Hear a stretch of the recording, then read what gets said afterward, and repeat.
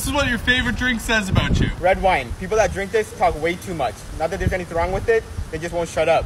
Usually a group of girls that want to get obliterated, head to the bar and have guys buy them drinks. Next up here we have White Claw. If this is your favorite drink, you may have some of the worst taste on the planet. You're stuck in 2019, you're still trying to get back with your ex. Figure it out, man, and get over it. Truly, this one's kind of easy. You're kind of new to drinking, your palate isn't quite there yet. You're kind of like a new kid learning how to ride a bike. It's cute and it's an essential part of growing up, but we can't take you seriously and your voice is kind of annoying.